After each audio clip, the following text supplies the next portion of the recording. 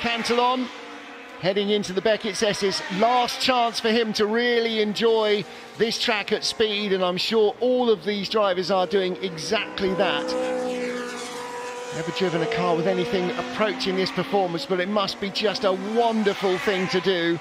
A full-fat Formula One car from the analogue era with gears and a gear shift and a clutch pedal and everything else, and driving around the high-speed Silverstone Grand Prix circuit. And for much of it still following in the wheel tracks of the great drivers that preceded you in these cars. What an opportunity. And for Mike Cantillon, well, he's made the very best of it again. Winner of yesterday's race, he wins again in the Frank Williams Memorial Trophy. Second for Jamie Constable, who finished in 5th yesterday, and 3rd place for Ken Tyrrell.